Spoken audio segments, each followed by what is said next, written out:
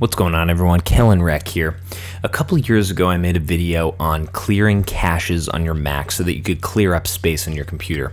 I just wanted to do a quick update so that I could really streamline this for 2020, 2021, kind of moving forward. It's been a few years, so I want to make sure that everything is clear. Now, if you look at my computer here, you can see I only have 57 gigs of free space. That's not a lot of space on the computer.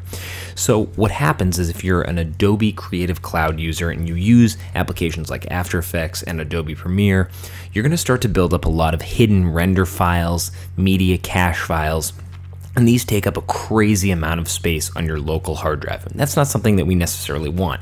It does help speed up editing in some cases, but in general, after a little bit of time, we want to clear these so that we can make this number bigger. We want more space available on our computer so things run smoother. So what you want to do to fix this is you want to go to this Go button at the top of your screen, and if you hold down the Option key or the Alt key, you'll see that this hidden library kind of icon appears here. So you'll click on that. That'll bring us to our hidden library folder. Now there's a lot of different folders in here that can show us different things about the computer. However, there's just a few things that we want to clear out.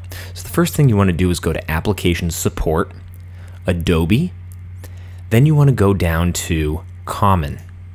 Within Common, you have a whole bunch of these media cache files. So the first folder we want to clear is this media cache folder. And you can basically just Command A and select everything within the folder and delete it. So we have almost 500 documents here. We'll delete all of those. Then you go to the media cache files folder, which has over 1,100 items. You can delete all of these as well. So just Command A and we'll delete those. Then you want to go back to the library folder. We're going to go to caches, and then we're going to look for Adobe. Within Adobe, you can go to your After Effects folder. Within here you'll go to your latest version that you're using. That's where most of your disk cache files should be. And you'll go to the disk cache folder, and we can delete all of these folders as well. You can see I'm still at about 57 gigs. If I just clear my trash, you'll see that we're actually going to end up freeing up a ton of space. You can see we're deleting almost 8,000 files, almost 10,000 files, a crazy amount of space. Now, sometimes when you delete this, it's not going to show you the updated available space on your computer. It's going to take a few minutes to just reanalyze, but you can clear up, I've seen people clear up to 200-300 gigabytes of space just by cleaning out these media cache files. So I hope this helped for you.